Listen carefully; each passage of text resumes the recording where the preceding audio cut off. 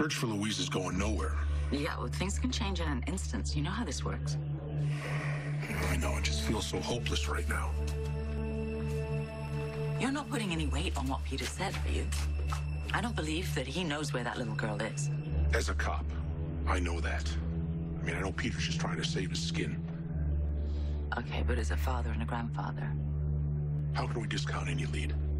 No matter what the source. Maxi, look at me. Oh, there's nothing I would rather see less. You made me a better man. You are not a man, Peter. You are pure evil. And I regret the day I met you. Goodbye. It's about that doctor, isn't it? What did you just say? Dr.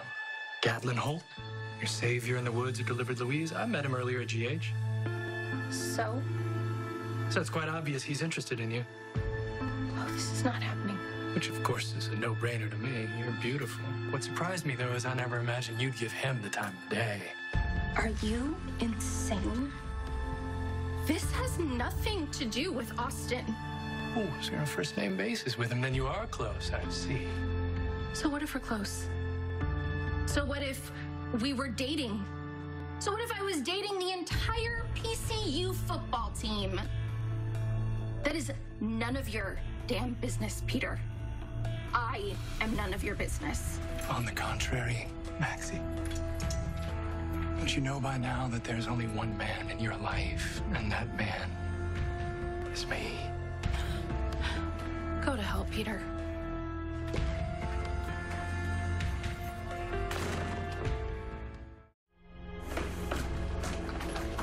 What are you doing here? I'll give you one guess. Okay, listen, I know you're ready to explode. We all are. But you gotta let the authorities handle Peter. Understand? He's wanted on multiple charges in multiple jurisdictions. He's not gonna walk away. Jason's dead because of that trash. I know. And I just want him to know exactly what he's waiting for.